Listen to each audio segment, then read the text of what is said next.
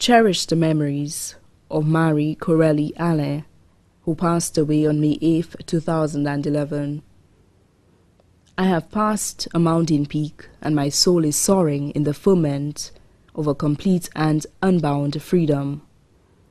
I am far, far away.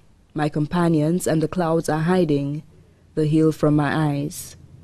The valleys are becoming flooded with an ocean of silence, and the hands of oblivion are engulfing the roads and the houses. The prairies and fields are disappearing behind a wide spectre that looks like the spring cloud, yellow as the candlelight and red as the twilight.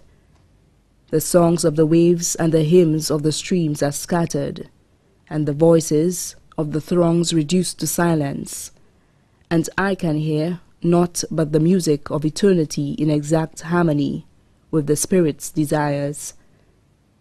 I am cloaked in full whiteness. I am in comfort. I am in peace. Khalil Gibran. Mom, this is a journey you had to take alone, because it was part of God's plan, a step on the road to home. We all miss you.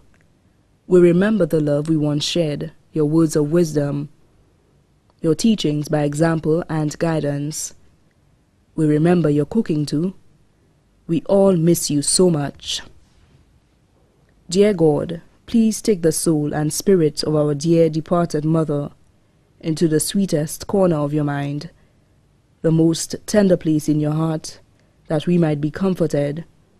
For now she has gone. We pray, dear God, for the strength to remember she has not gone far, but is with you and shall remain there forever.